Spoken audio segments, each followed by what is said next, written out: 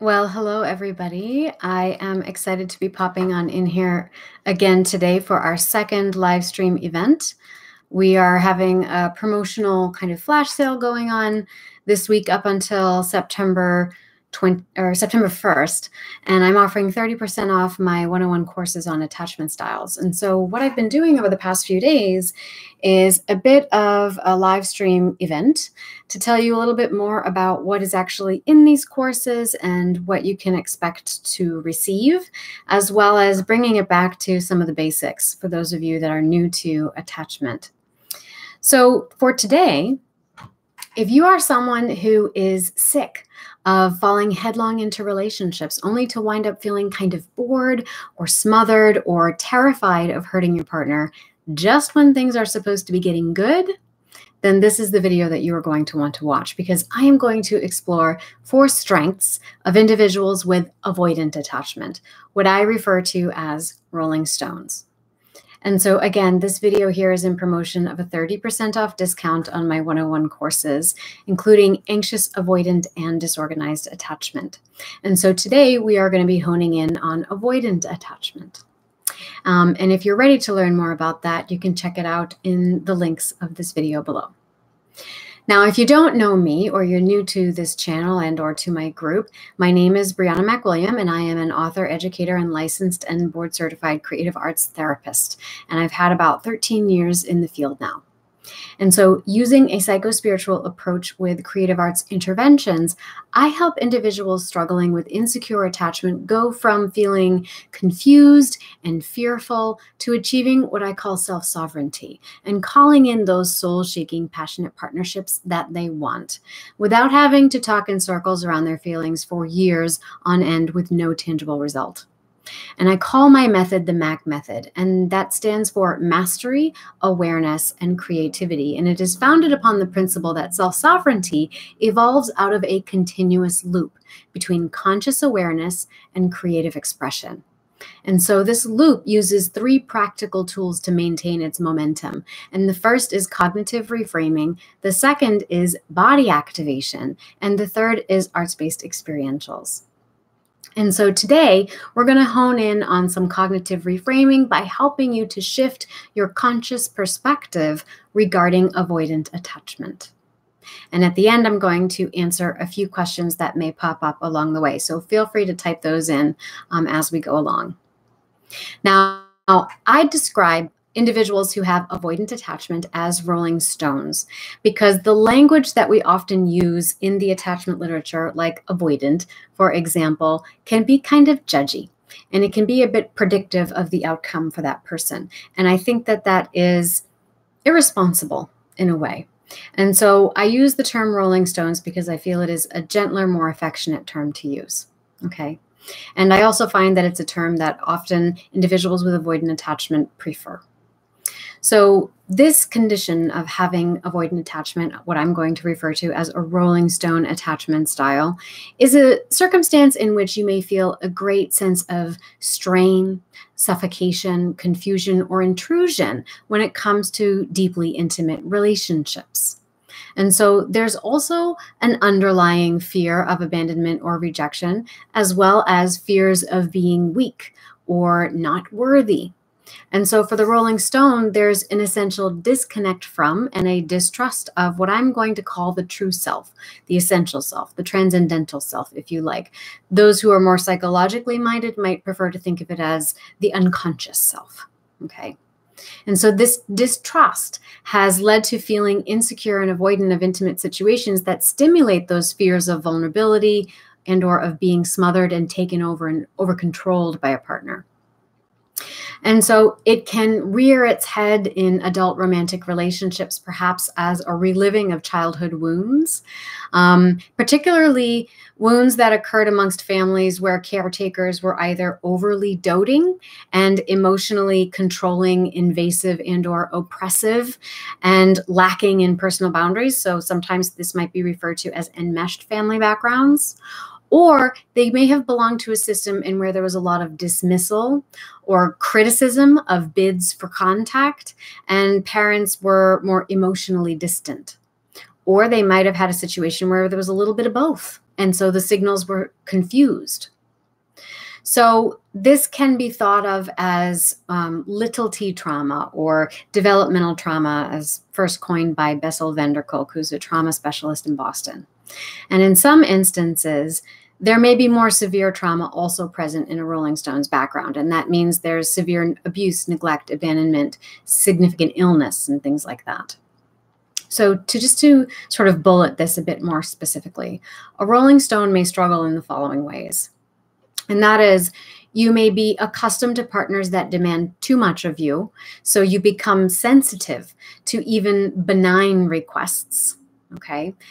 You tend to view generosity as a form of emotional manipulation, that it is trying to obligate you to reciprocate more than you're actually comfortable giving.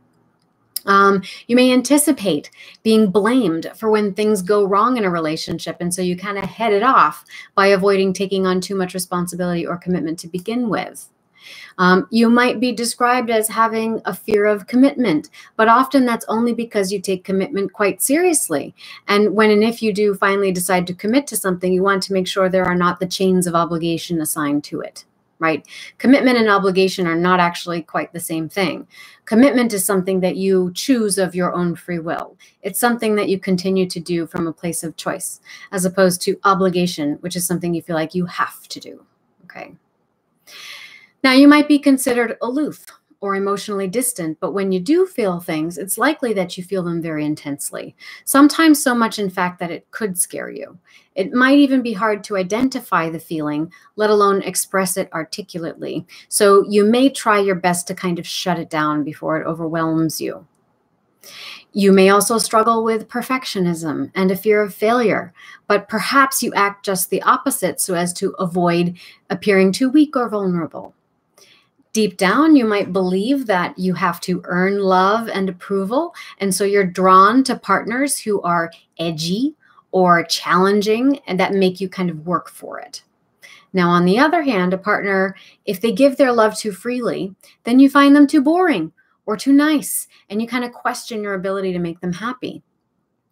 You tend to fall into relationships rather quickly. Maybe you do have a level of dismissiveness around your emotions, but you also can be quite romantic when you want to be. And typically after about, let's say, 3 to 6 months, you may find that it's almost as if a light switch is inside of you and all you can focus on are the flaws in your partner and the relationship. And you start thinking about all the missed opportunities out there. And if your partner flirts with someone else or expresses a need for space to you, you feel more of a sense of relief at first, though it may be followed by a need to test them.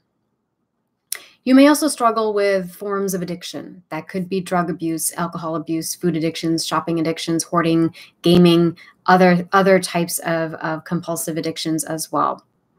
But the hardest thing for a Rolling Stone, I would say, is that they usually attract partners who have insecure attachment styles as well. And so they fall into what's called the anxious-avoidant trap more often than not. And that's a circumstance where you typically find yourself in partnership with someone that is emotionally dependent upon you. And that inevitably proves your sort of pessimistic perspective on love, which is that love comes at the cost of personal freedom. Okay. So if any of that sounds like you, I would love to, if you could just hit the like button or just type it in the chat box there. Yes, sounds like me. I can have a sense of who it is that's joining me here on the call and try to gear this discussion so that it relates to you. So as a Rolling Stone, let's talk about the Rolling Stone in partnership specifically. So as a Rolling Stone, you might be attracted to individuals that admire you for the things that you value in yourself and others as well. So that could be a strong work ethic, analytical abilities, high quality performance, a need to right wrongs. Okay. But you might be particularly attracted to those that express these values in dimensions that are dissimilar to your own, and therefore it would allow you to experience those values more fully through your partner. So for example, the hardworking stockbroker is attracted to the hardworking artist. The analytical engineer is attracted to the analytical literature professor. The high-performing surgeon is attracted to the naturopath with a successful business. The hard hard-nosed prosecutor is attracted to the animal rights activist who just doesn't back down. Okay. So you may feel reserved in your emotional expression, maybe even believe that if you allow yourself to become overly emotional, you'll become weak or lose control of yourself. But paradoxically, however, you tend to find a wide emotional range attractive and inspiring in your romantic partners. And you may even need your partners to be somewhat colorful or sparky in order to feel that special chemistry between you, right? And so the deeper and more intimate that your feelings become for this partner, the more out of control you might start to feel. Okay. And it's also hard for you to feel confident in accurately labeling your feelings and verbally expressing them out loud. So you start to increasingly feel anxious and smothered and need to put distance between you and your partner to make that go away. Okay. And again, this may turn into finding fault with your partner for every little thing while downplaying and dismissing what feelings you do have for them. Or it could look like idealizing and romanticizing your partner as somehow morally superior to you. And so then you struggle to understand how you could possibly make them happy or deserve them. Okay. And so you start questioning, well, what is love anyway? How would I know if I even felt it? And then struggle to see yourself really living up to the task of a healthy relationship. And so in turn, your partner only becomes more needy of reassurance, and they start behaving in a way that is overly controlling and manipulative in a desperate attempt to re-engage you. And of course, that only exacerbates your desperate need to walk away even faster, even if you do still have feelings for them. And so alternatively, almost like overnight, your amorous feelings kind of turn off. And you don't really dig too deeply into it. You assume it must be because of a flaw in your partner or somehow the chemistry is just off. Okay. So it might sound something like this. A partner says, I think I'm falling in love with you. And you think to yourself, oof, you are going to be disappointed. Partner says, I wish we could spend more time together. And then you find yourself thinking, don't you want to give me a chance to miss you? Partner might say, so-and-so was flirting with me. Does it make you jealous? And you might think, oh, what a relief, someone else to take the pressure off. Okay. Partner might say, are we going to make things exclusive? I really need to know if this is going somewhere. And you're probably feeling, ooh, I'm feeling really smothered like right now, and I would rather keep my options open. Okay. So this is an examination of the experience of the rolling stone. And again, if any of this sounds like you, please give me a thumbs up. Maybe even if this sounds like a partner you might have had at one point, give me a thumbs up so I know I'm on track here with this. Now, I like to emphasize the strengths of every attachment style, okay? Because I think we have a tendency to fall into negative cyclical thinking, automatic negative thoughts. And when we do that, we really cut off the possibilities for ourselves and for our partners. So I want to emphasize the strengths here for the rolling stone. And so while a lot of what we discuss is kind of like the problem that avoidance can create in relationships, there really are tremendous skills and abilities that evolve as a result of this type of insecure attachment style. And so today I want to talk about 4 of them. So the first one is a strong work ethic. I have noticed that rolling stones often know how to get the job done, and they are not shy about rolling up their sleeves when it comes to something with a clear problem and solution. When put to the task, rolling stones tend to tackle a problem and they complete it with conviction. A rolling stone is also likely someone who believes if you want something done right, you got to do it yourself. And they feel really good about themselves when they have successfully completed something. Now, again, sometimes our greatest strengths can also be our greatest weaknesses, however. And so a rolling stone may fall into workaholism as a way of avoiding their emotional needs, or they might struggle to delegate and wind up feeling kind of burned out and or sabotaging their own success. Okay. Now, the second strength would be analytical problem solving. So rolling stones are often methodical and analytical in their approach to all things. They tend to derive a strong sense of self-esteem and efficacy from their ability to intellectualize and to be rational without letting their emotions get the better of them. And so they may even be relied upon for this and can be great thinkers and conceptual problem solvers. And because of this, they might appear to be calm and even-keeled. It also creates the appearance that a rolling stone doesn't take things too personally often. And so friends might describe them as really good listeners.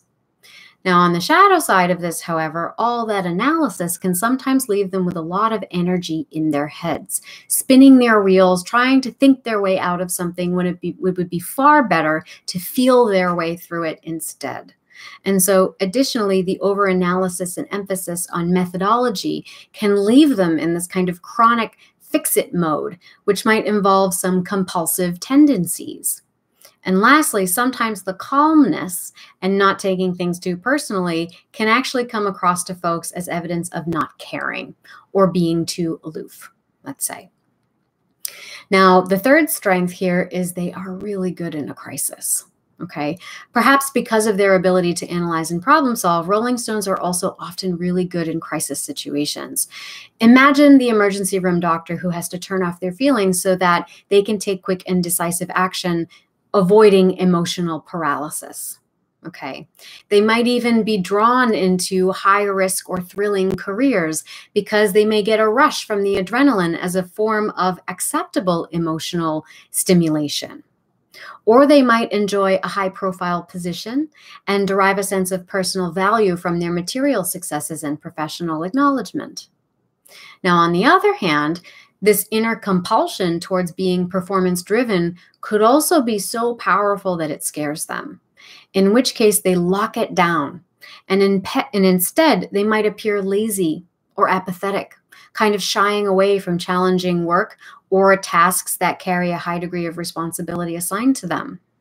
And so a painful, if cleverly disguised, streak of perfectionism might actually paralyze them from taking real risks for the fear of failing miserably under that high pressure and incurring shameful feelings about it. Okay. Now, the fourth strength is they are often champions of the underdog. Now, while often appearing kind of aloof in intimate situations, a lot of rolling stones might also believe in the greater good and have a soft spot for animals and or people in need. And this could be just a secondary characteristic and express itself more privately, or it could motivate them so much that they become defenders and organizers of any group that they perceive to be an underdog. So in some ways, this actually keeps people at a distance because even though the rolling stone may be acting on someone's behalf, it's in a larger group rather than in an intimate one-to-one situation, such as in a romantic relationship. And so this creates a respectable and acceptable kind of shield that satisfies some social and emotional needs while hiding a deeper inner turmoil, which perhaps is only vaguely acknowledged. And so this shield or mask is kind of like an interface that makes it easier to interact with others and prevents things in the rolling stone social life from becoming too complicated, right? This also tends to make rolling stones kind of irresistible to open hearts who are drawn to the rolling stones' strength, independent attitude, and charisma, and the desire to fulfill the rolling stones' emotional needs. Okay. So those are 4 strengths for the rolling stone. And let's see, I want to just take an opportunity to respond to what we've got going on in the feed here. We have Jocelyn, welcome. Thank you for joining me. We have Tiffany. Oh, I'm glad that's hitting the nail on the head for you. We have Amada Ali. This topic is so interesting. What exactly is the difference between a narcissist and avoidance? Okay, so I have a video I've already created addressing that very specific subject. So after this is over, I will comment with a link in the caption that will lead you to that video. My girlfriend is avoidant and I love her like crazy, but I'm so close to giving up and walking away. Sounds like the anxious avoidant trap. Feeling like they can relate. Helena feels like she can relate. Diane can relate. Rebecca. Love comes at the cost of personal freedom. A lot of people experience that. My wife is the avoidant and I'm anxious. My guy is a rolling stone. Definitely sounds like my ex. You're on track. Excellent. You and they are either all in or not really in it at all. Yes. So when we experience insecure attachment, oftentimes we experience our boundaries as all up or all down. So there's these extremes that we experience. I'm all in or I'm all out, right? There's no gray area. Feeling like it's on the nose, been going through this for a year, like he's so dismissive, cold, and not caring. I'm dying of sadness today. Sorry to hear that. Feeling like it's true. I just gave my wife more space than she asked for, and she comes around, right? Sounds like me and my ex-girlfriend, right? So this is also brings up a very great point, which is that sometimes when you are feeling like, when you are at this place where you're like, I'm going crazy, I'm going to give up and walk away, you've got a lot of momentum tied up in it. Okay. And you've got a lot of, you're usually operating under a lot of false premises that you need that person to change in order for you to be happy.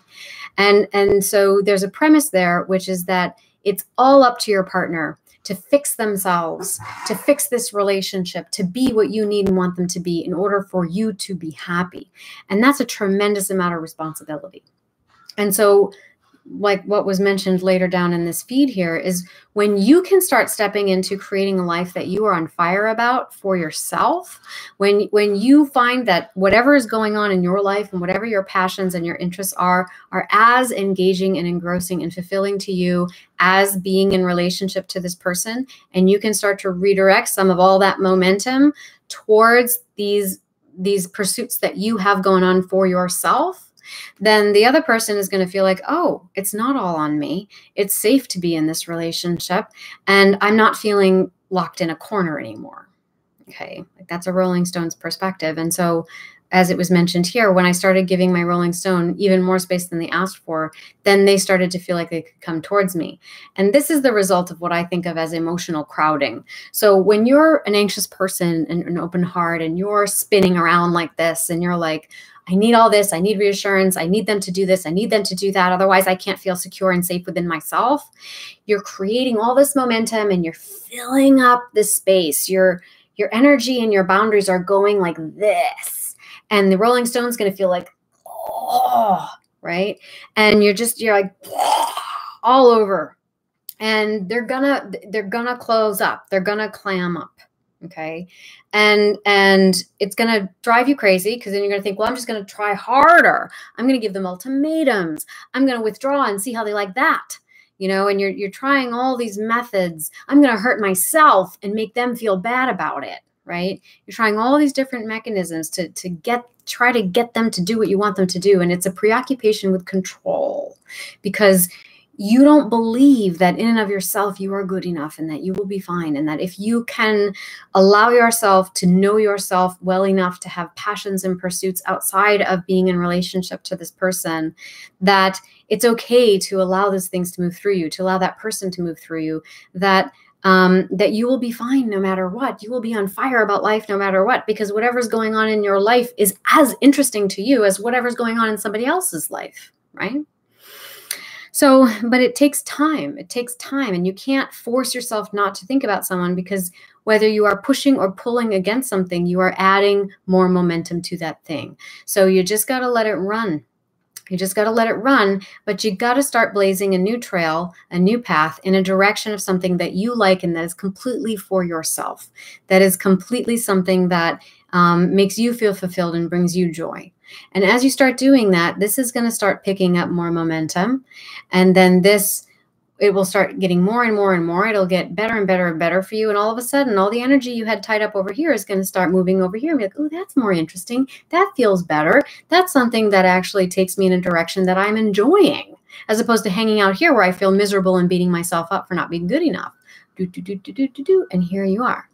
And now for the Rolling Stone, once you're able to start doing this, now they're like, your sort of assertion of self-sovereignty and you creating that definitive having that self-definition is going to attract the Rolling Stone back, because they're just like, oh, whew, whew, now it's not all on me, because there's no way I could ever live up to all of that. Right? So the irony is sometimes it will call them back, in the sense that you're not emotionally crowding them out anymore. You're actually creating space for them now. It's kind of like, I've used this metaphor before, where It's like a lot of times the anxious open hearts kind of want to crack their partners open like a nut. They want to plant that seed, and they kind of pull at the roots and they pull at the buds to get it to grow faster. Where a rolling stone truly takes, they're like a fine wine. A rolling stone is like a fine wine. You got to let that relationship grow and age over time. It gets better with time. You got to give it time and allow it to be the sun, like be the sun and then in the water, in the soil, and create that safe space in the relationship so that the rolling stone can bloom into it. Okay. This is what the rolling stone needs. And if you come at them like this and you give them ultimatums and you invade their space and you stalk them, okay, they are going to feel assaulted. And it's in some way, it's called, I think of it as emotional crowding, which is a gentler way of thinking it.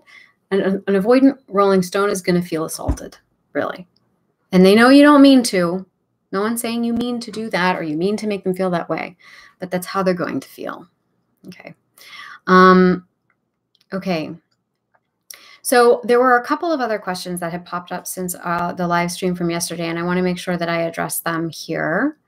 So there was a question here about what exactly does this program entail? So for the Avoidant Attachment 101 course, which is what I am emphasizing here today, we talk about the definition of avoidant attachment. We talk about the 5 ways that rolling stones keep love at bay. We talk about 4 essential emotional boundaries that take the rolling stone from confused to clear about that line between personal boundaries and conditions of love, which I talk a lot about here on this channel. We talk about 2 types of avoidant attachment and how to know which one you have, which is fearful avoidance versus dismissive avoidance. And it's important, it's a bit of an important distinction because each one is going to require a slightly different approach, okay? We also talk about 3 reasons why therapy often does not work for rolling stones and what you need to look for in a therapist who's going to be more successful with a rolling stone. Okay. We also do a 7-step focus wheel and guided visualization to transform the fundamental fears of a rolling stone and help them step into a place of loving self-acceptance. So altogether, that's a 60+ page downloadable workbook with activities, templates, and assignments. We also have more than 12 downloadable audio lectures, video tutorials, guided meditation. You have lifetime access to all these materials and also access to the live Q&A inside my private Facebook group. Now, another question I got was, okay, but are these courses, is this course going to actually help me fix my problem? Okay. Now, most people search for quick fixes or easy solutions to change their partner's behavior, and then they feel frustrated when they wind up in those same old situations. But really, the liberating truth is that this one common denominator throughout all of your relationships is you. And so this course is really intended to guide you on a journey of self-discovery and to help you learn how to be good at just being you, whether you are single or partnered, how to move fluidly in and out of relationships as is necessary, and how to access a deep sense of connection and relevancy, even when you feel like you are all alone. And so the purpose of this course is not to offer you tips and tricks on how to manipulate your partner's behavior in order to get some kind of result or outcome that you're looking for, but rather to help you feel more self-sovereign so you can have a deep and abiding faith that you are going to thrive no matter what happens in the uncontrollable circumstances around you. Because as much as those tips and tricks might help you in the short term, in the long term, let's be honest, shit happens and circumstances are always changing, as are you, as is your partner, as does your environment, and as does your relationship. And so this course teaches you how to ride that wave, how to be on fire about life and still able to milk it for all the pleasure that it has to offer you. So more plainly, self-sovereignty is this ability to be a rubber band, to be able to expand fully into your circumference so as to hold all that you need to, and then return to a comfortable shape until you are called upon to expand again. And then eventually you might find that your basic shape stretches and enlarges to hold a lot more than you ever could originally. And so over time, your capacity for the contrast and the conflict of life grows. Okay. So another question was, well, what tools and techniques are involved with this? So I use a psychospiritual approach with creative arts interventions, and I help individuals struggling with these insecure attachment styles go from confused and fearful to achieving what I just described as self-sovereignty and calling in those soul-shaking, passionate partnerships they want. And that's without having to talk in circles around their feelings for hours or even years on end with no tangible result. And I call this approach the MAC method. So the MAC method stands for Mastery, Awareness, and Creativity, and it's founded upon this principle that self-sovereignty evolves out of a continuous loop between conscious awareness and creative expression. And so that loop uses 3 practical tools to maintain that momentum, and it is cognitive reframing, body activation, and arts-based experientials. And so you will have these materials for a lifetime. Okay, if you do purchase the course, and again, it's available today at 30% off until September 1st, you have lifetime access to it. You also have lifetime access to any updates I might make to the course, and I do make them. I released these courses last year, and I've already added altogether 22 new videos to them over the course of the past 12 months. I just added 9 new videos to the Disorganized Attachment 101 course yesterday. And the week before that, I added at least 8 more videos to the Anxious Attachment 101 course. And I added a bonus course to that one altogether. So I'm always updating the material. How do I know if this course is for me? How do you know if this course is for you? Well, particularly, we're emphasizing avoidant attachment today. So if you are ready to stop getting stuck in insightful circles, right? You know what your problem is. You know what your problem is, yet nothing seems to make you feel any differently. So if you're ready to get out of that quicksand, right, and you want to step into a life that lets you feel your way through it rather than try and think your way around it, then you are ready for a course like this. If you are ready to release any dismissal of your felt experiences and be lit on fire, just light your heart on fire with an exuberance for life that will always help you survive the fleeting circumstances of whatever your current conditions might be, then you're ready for this course. If you are ready to recover your childlike self and delve into your creativity and move beyond conditions of love in relationship to yourself and in relationship to your partners, then this is the course for you. If you are a self-starter and you're interested in material that you can learn and digest at your own pace while receiving support inside our private Facebook group and during our monthly live streams, then this is a course for you. Now, if you are looking for surface level behavioral tips and tricks, sample text messages and things like that to manipulate a partner into feeling and or responding in a certain way because you want to gratify your own unexamined needs or ego, then this course is not for you. It's just not. It's not. Those are not the people that I'm also interested in working with. Okay. So if you're busy, how long does it take? I've created these courses to be consumed within 5 days. However, when you enroll in a course, you have access to all lesson modules all at once. So you can go faster or slower depending on what pace works well for you. And I do recommend that you do what works well for you. And of course, if you change your mind, there is a 14-day money-back guarantee. Just let me know that it's not what you were expecting, and we will refund your money, no questions asked, so long as you request that refund within 14 days. So again, these courses are 30% off today. It's going to end on September 1st. So there's links to that in the caption of this video. Feel free to dive in there and take a look at it. And yeah, I hope that you've enjoyed today's live stream. I'm going to come back tomorrow and we're going to talk about Anxious Attachment 101. And Anxious Attachment 101, I recommend you join me. It's going to be in the afternoon, probably between 2 and 3 tomorrow afternoon. that course is probably at this time, it's a very robust course because the majority of my audience tends to be anxious. So tomorrow will be, my cat's anxious too, so she's joining in the conversation here. It tends to be probably, that has the most, let's say, creative and arts-based experiential directives in that course. And tomorrow I was thinking, just to switch things up a little bit, we've been working on cognitive reframing yesterday and today. Let's do some arts-based experientials and give you a taste of the MAC method with body activation and arts-based experientials. So tomorrow, if you want to come back and join me, we're going to work on anxious attachment, and we're going to bring it into the body, and we're going to explore our creativity together. So I hope that you enjoyed this, and I look forward to seeing your comments.